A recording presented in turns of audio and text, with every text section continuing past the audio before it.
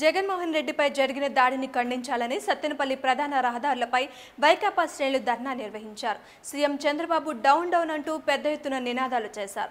విజయనగరం పాదయాత్రలో ఉన్న జగన్ కోర్టుకు వెళ్లేందుకు విశాఖపట్నం ఎయిర్పోర్టుకి చేరుకున్నారు.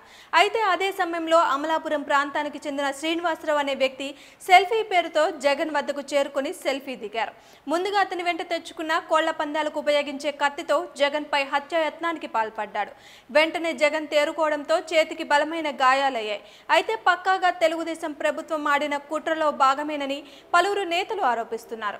జగన్మోహన్ రెడ్డిపై జరిగిన దాడిని ఖండించండి. జగన్మోహన్ రెడ్డిపై జరిగిన దాడిని